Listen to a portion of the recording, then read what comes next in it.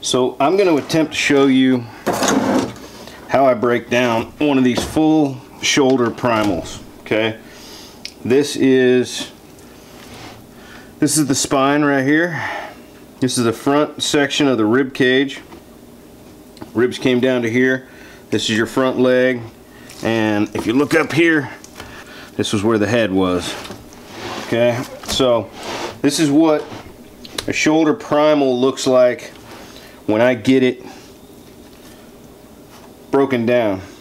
So now I'm going to take this piece and break it down even further. Okay, so now keep in mind, I'm not a professional butcher. I am a farmer and I butcher my own meat. So I'm sure there's a professional butcher out there somewhere that's going to say I'm doing this wrong, and that's fine. If you guys run into his page and he's a professional butcher, somebody like Scott Ray, by all means do it the way he does it. This is not a how-to, this is a how I do. Okay, that's that. So what I'm doing here is I'm getting my thin boning knife up underneath this rib cage, and I'm keeping it tucked up against the bone. Okay, I want to get this out. Okay, now I'm going to spin this around. I spin it around a lot. I don't know what you're supposed to do. That's what I do. Okay, so now I'm going to take this all the way out to here. All this is going to come out.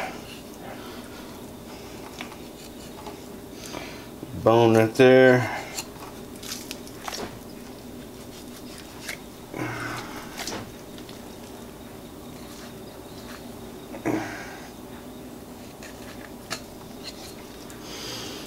Okay, I'll keep spinning it around. These dinosaur bones that stick up off the back of the spine, I'm going to get in under those here like this, straight down to the spine.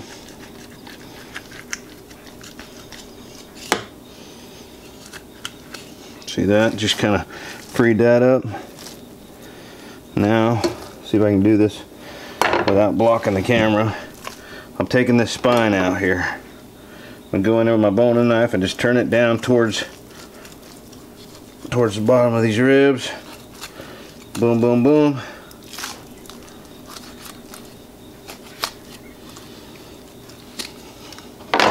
Okay. This whole thing wants to come out. Actually, it doesn't want to. We're going to talk it into it. Remember, when you start to cut towards yourself, move yourself. Don't be going to the emergency room. Okay, I got something hanging me up right here.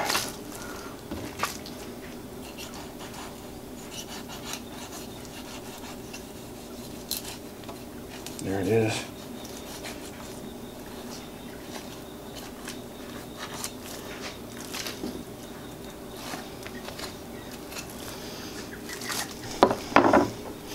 Trying to keep this pointed towards the camera if I can.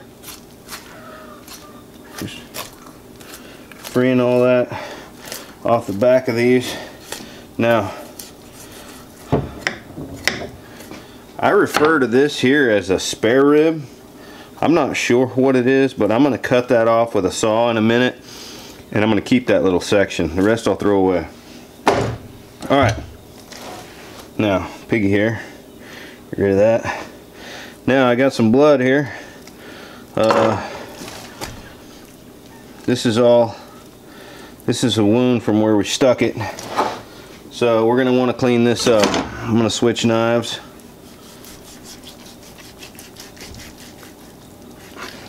I don't, you know, I could get granular in there and save part of that, but I'm not going to. Okay, same thing here. Clean up. I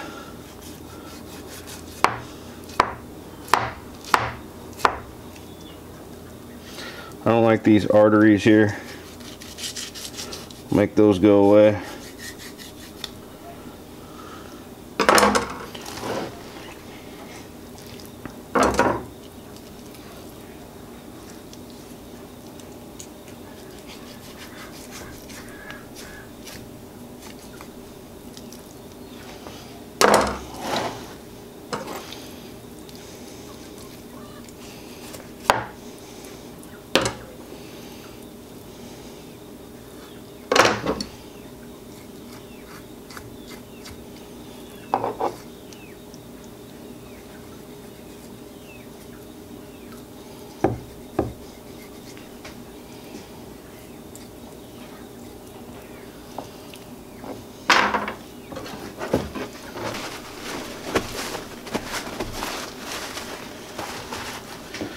Now we're going to take this and we're going to divide it into the picnic and the Boston butt.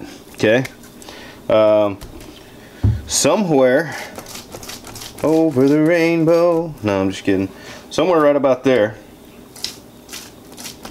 is a joint, and above that is this crazy shoulder blade.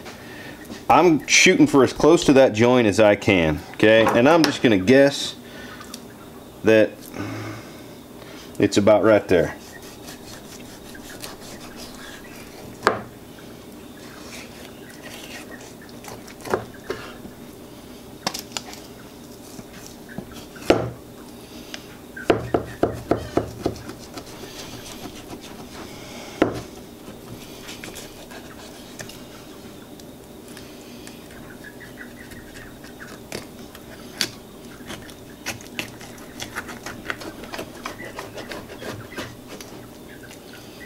Man, I freaking nailed it.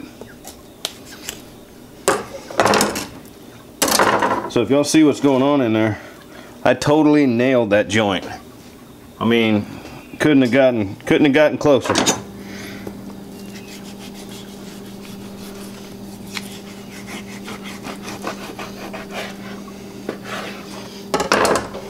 There you go.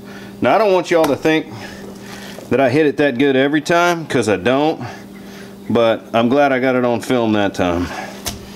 So we're gonna set the picnic to the side for a minute. Okay, so this here, this is my butt. This is my Boston. Okay, I'm gonna spend a minute here getting all the piggy hairs off of it. Okay.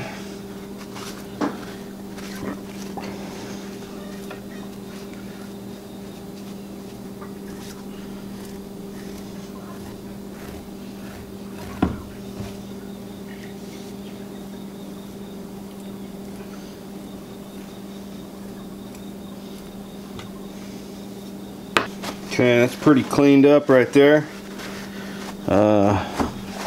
Get as much of that pig hair off of there as I can. Okay, and you know, I could tie that. Maybe I will. If I'm gonna do that, then what I'm gonna do is I'm gonna score it. Okay, so the reason I'm scoring it is to help that fat render better when we cook it.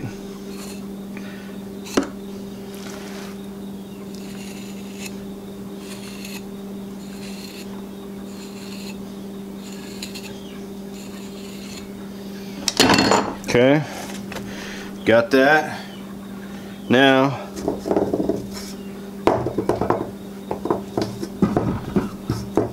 there's always a possibility that I'm not tying a very good butcher knot. Somebody's going to comment on this about that, and that's cool. Like I said, I'm not a butcher. I've never been to a butchering school. I've never spent 5 minutes in a room in any kind of instructional fashion with a butcher. So whatever, it's all good. I'll tell you who I'd like to spend about an hour in a room with and take some good notes is Scott Ray. Y'all should check him out. He's got it going on. I've definitely watched a few of his videos. I'm not going to say that I've learned anything from him, because if by some chance he ever watches one of my videos, he may say, dude, don't ever say you learned that from me, because I wouldn't want to put my name on that. I don't know. But no, he seems like a cool dude, cooler than that. Ay, jole. There it is again. Well, that one was almost done too. Maybe I just yanked a little too hard. I don't know.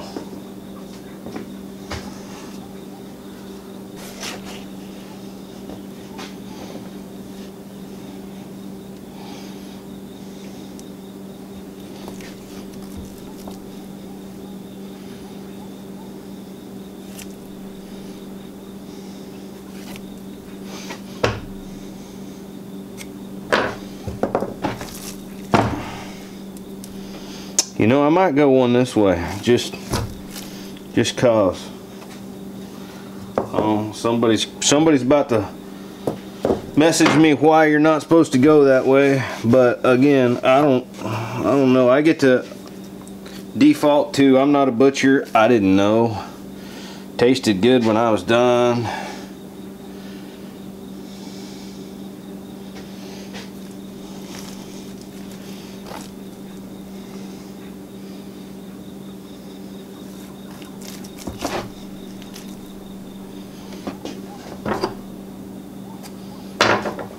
And that, my friends, is what one of my, look at that, man, that right there, that's where your pork chop was, your loin. Call it the money muscle when you're smoking a pork butt. That is ridiculous. And I got to get it cooled off in the freezer here. Okay, this guy here, this is the lower half of the shoulder, and it includes the hock, okay? So what I'm going to attempt to do now is debone the upper half of this, which is the picnic, and I'm going to follow this bone down until I find the joint that I want. That's where I'm going to remove the hock. I've seen this done both ways. I've seen them take the hock off first, and I've seen them debone it until they find the joint and take the hock off. I don't know which is right, but I know that I gotta pick one, right? So what I'm gonna do is go ahead and just start deboning this and see what happens. All right, so I'm gonna get in here to this bone and just come on up, just like that.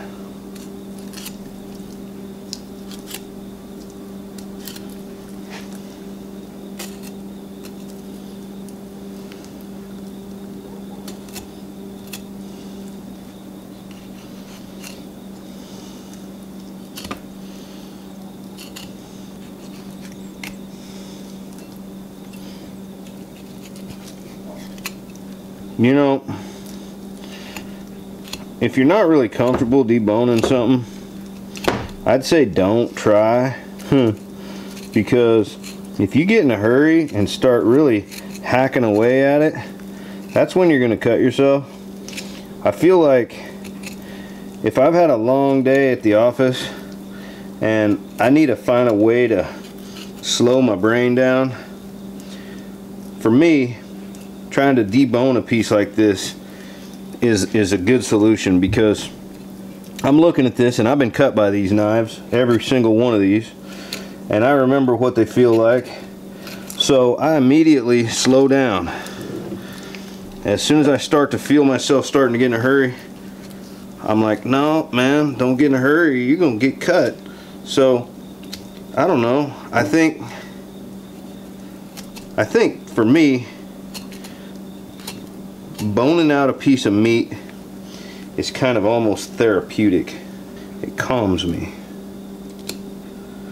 See, like right now I got a hold of a tenon right here, and if I get in a hurry, that tenon doesn't cut very easy. I got fingers all over the place here. Last thing I want to do is get a hold of one of them, right? So just slowing it down.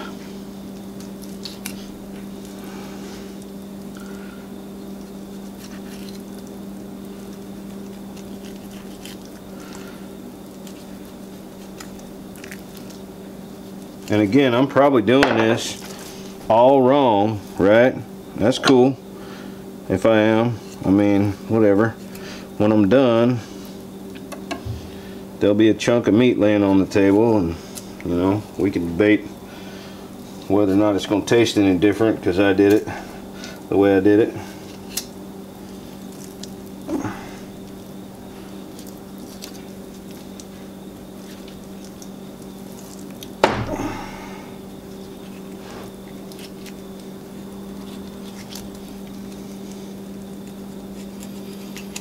I'm just not going to be in a hurry, you know.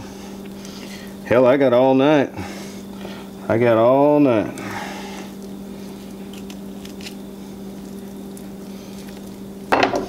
Alright, now I'm going to evaluate where I'm at. Because I'm getting close to some kind of a joint there. So let's give ourselves a little more breathing room right here, like that, along the natural line of where I think that hock's going to want to come off. Okay.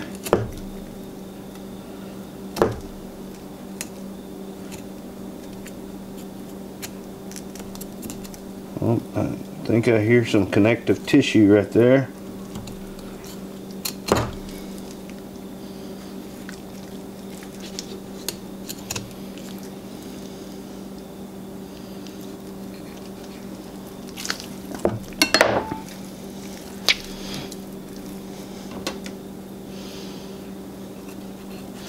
I'll tell you one thing for sure, I'm not happy with how slippery these Cutco knife handles are. I really like the steel. It's really high quality steel. I do like Cutco. I've got a lot of Cutco knives in the kitchen. That's why I went ahead and tried out these blades. I've got the Cutco butcher knife and Cutco boning knife, and they're just slippery. I think what I'm going to do is get some of that rubber tool dip that you can dip your tools in and coat these things with it. Actually, that's a pretty good idea. I may do that. Okay, get in there. Right about now is when you want to get anxious and you're like, oh man, that bone's almost out. Hurry up, speed up, get that thing out of there, and boom, you're in the ER getting some stitches. You know what I'm saying? Just nice and easy. I'm there. I just got to find out which ligaments are holding that thing in the socket and find and get them separated.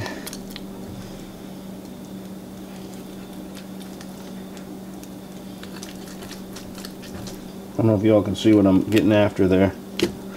That bone's in a joint, and then there's ligaments holding it in the joint, and I'm trying to get the point of my boning knife down into that joint and find those ligaments that are connecting it and make them not connecting it anymore. See that? See what's going on in there?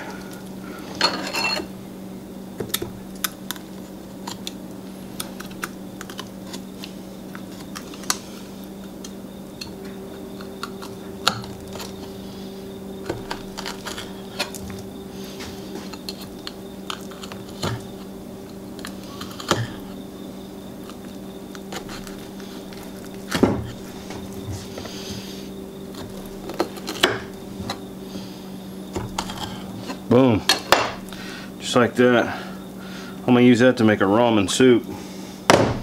Okay, so I got my hock right here, boned out. Okay, I got this funny bone that sticks off the back up into there. There's a bone that comes all the way back here. Can't cut a straight line here. Alright, so I'm going to get underneath here like this, and I'm going to leave all that on my picnic, and then I'm going to come around here and I'm going to follow that bone. It goes up like that. When I get to the top of it, I'm just going to come right around it because I want as much on my picnic as I can.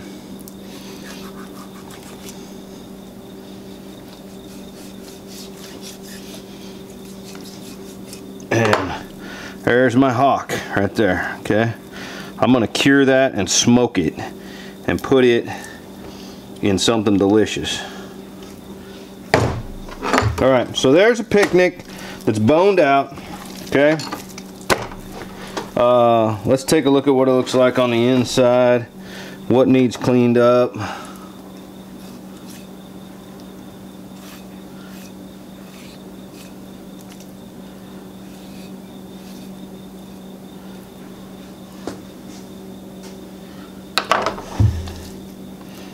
Oops, left a little bit of bone right there where that hock was.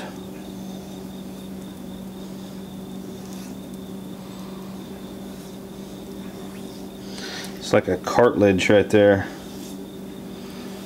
don't want somebody biting into that.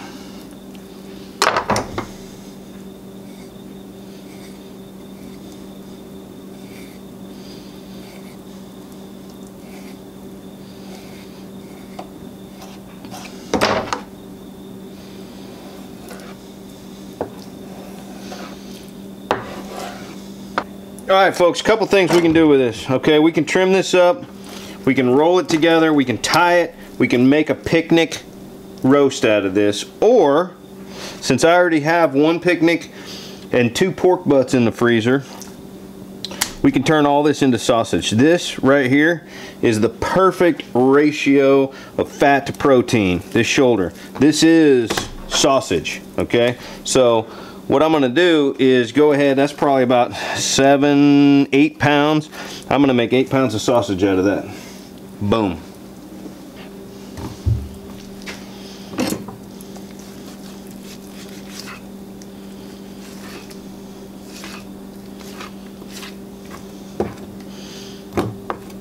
You know, I don't like to waste any part of this. Some people toss this section out. I'm not going to do that. I'm going to take my handy saw right here and I'm going to cut it.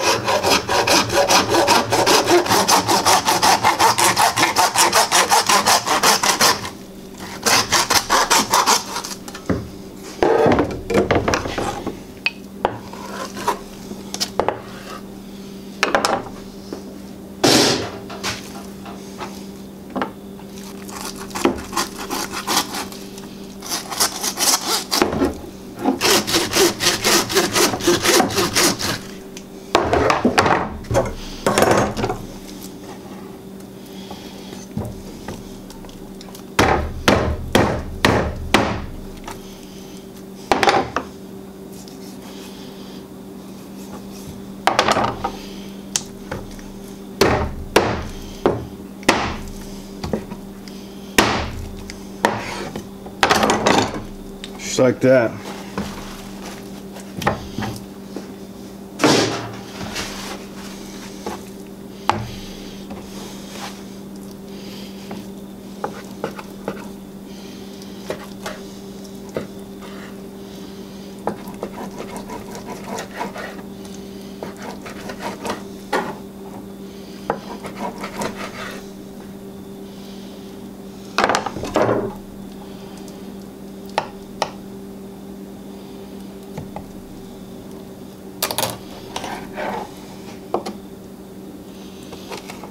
Where those arteries dive in between the ribs, we're going to cut that out, those little pieces of artery out, get rid of all that unsightliness.